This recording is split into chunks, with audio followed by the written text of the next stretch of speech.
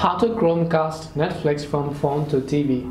Hi everyone, welcome back to our channel. In today's video, I'll guide you on how you can Chromecast your Netflix from your phone to TV. So make sure to watch the video till the end. To cast your Netflix application or any type of video that you're playing on Netflix from your phone to your TV, it is very simple. But one thing I can just tell you is that if you're using the latest generation of Chromecast, you can always use Netflix right from your Chromecast without having to open up your phone. But let's say you are on your phone just like me and then you want to cast it. Just make sure that you're actually Chromecast is turned on in the background, and after you make sure of that, I wanted to simply open up Netflix here. Once you open up Netflix, I wanted to simply go ahead and select any of the accounts that you might want to basically log into.